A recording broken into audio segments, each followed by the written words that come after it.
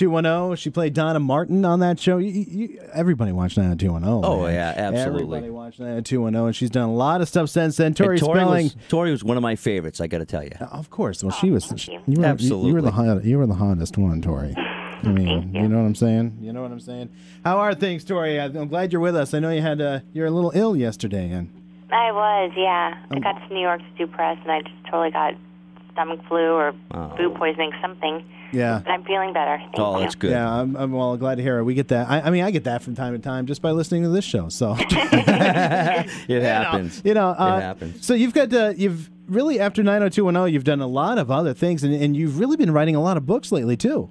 I have. This is my third book, yeah. Yeah. Wow. Now this one's called what? Uncharted Territory. And basically, this is kind of a collection of some stories, some Hollywood kind of stories, right? This and that. I mean, anyone who's read my first two books, they love the kind of self-deprecating humor I tell in my stories. And it's, in regards to, there's Hollywood stuff, but there's family and relationship stuff and just bizarre things. Nice. This one kind of delves a little bit deeper into kind of my personal journey that's gone on in the past year. Sure.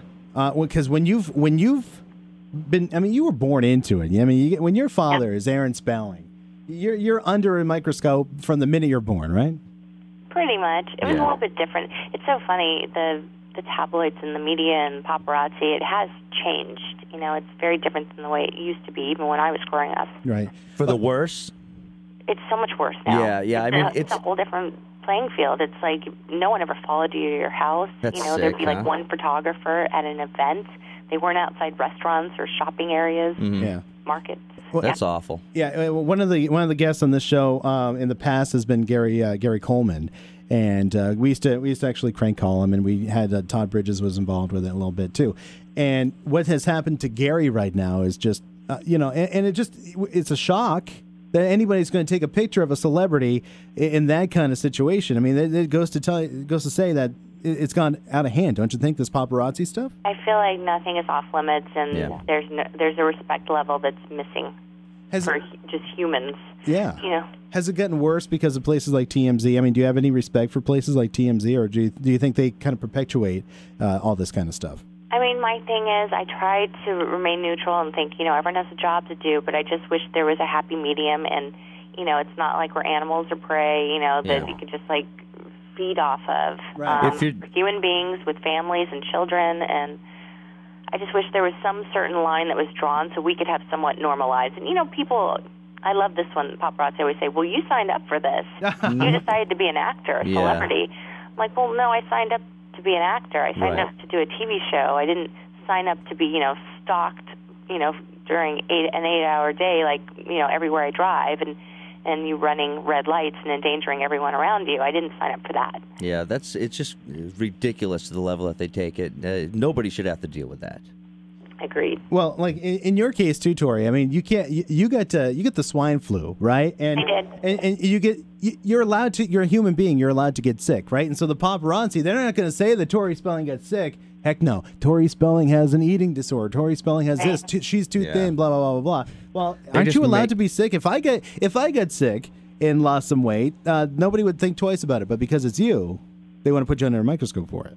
It's really irresponsible media reporting.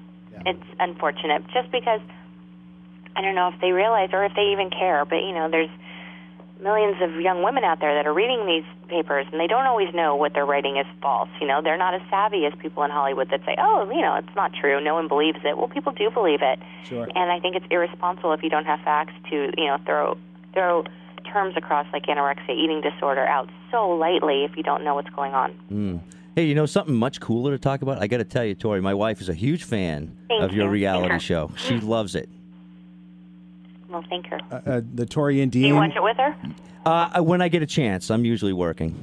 Unfortunately, I do It's a not lot a of boy work. show. It's okay. Yeah.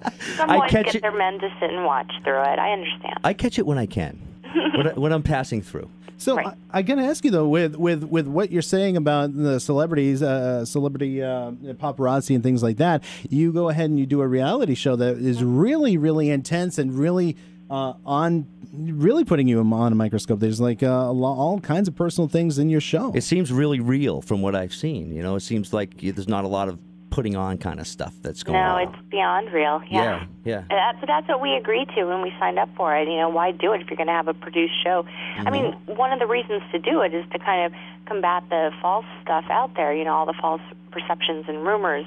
So if you're going to go on and put an act on, then you're not really doing yourself justice, So we decided, bad or good, we're going to go for it and show them all of us, and if they don't like it, they don't like it. But the fans have been amazing. Yeah, so basically, I mean, that is the ultimate, hey, I've got nothing to hide. Here I am. Here's me. Here's everything, the good and the bad. We see a lot of the... It's been so great because, you realize through this that people do believe what's written out there. And then all of a sudden we have a reality show where we tell them, our side of it and our truth, and people are like, wow, you guys are cool. Yeah, you see a lot of the same everyday kind of stuff that we all deal with, that we all go through, and that makes you more real to the people Human, who are... I guess. Yeah, it humanizes you, to the people who are drinking this paparazzi Kool-Aid, Right.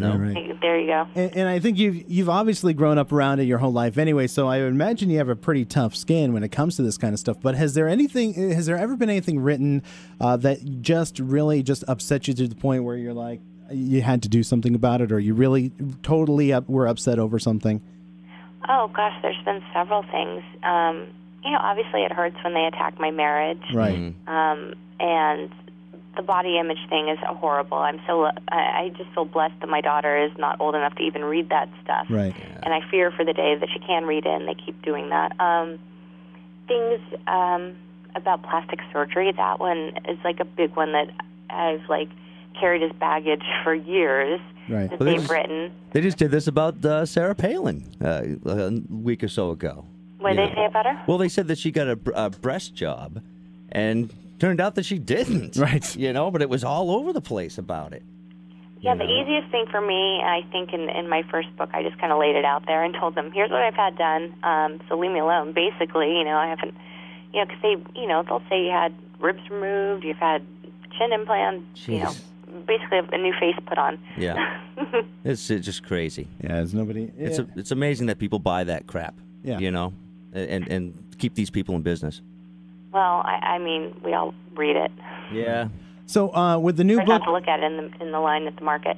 Well, do you find yourself wanting to read these things just to... I mean, do you brush it off, or do you find yourself searching out the stories to say, okay, what are people talking about me today? No, I'd rather know what they're saying than not saying, because if I don't read it, all of a sudden I'm bombarded by, some TMZ guy saying, hey, what do you say about this story? And I'm like, what? You got no idea, So I'd rather know exactly what they're saying. That really sucks to have to spend some of your time dealing with that, no matter what.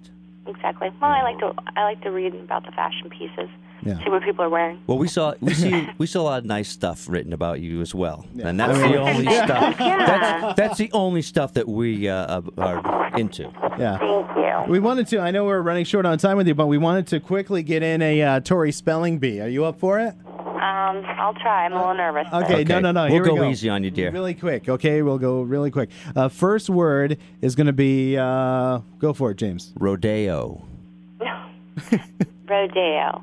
Rodeo. Oh, sorry, honey. That's rodeo. That's rodeo. That's how they spell rodeo, too. All right, now Parker's got one for you. My favorite word, kumquat.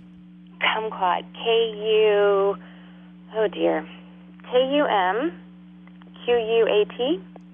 That's close enough. Close enough me. for us. We use spell check all the time anyway. Right. So what is it? How do you spell it? I don't know. I was just. Oh, he doesn't even know. Come on. I think you're right, Tori. I'm going with that. Yeah. We'll give you a consolation prize. I promise. It'll be in the mail for you. Hey, Tori Spelling, thank you so much for being on the show. You're we really awesome, Tori. appreciate it. Oh, thank you, guys. And the new book again is called Uncharted Territory. And they can get it at any fine bookstore anywhere, I imagine. Any bookstore, it's out. All right, great. Okay. Thanks a lot, Tori. Thanks so much. Appreciate it. Bye-bye. Bye-bye. Bye.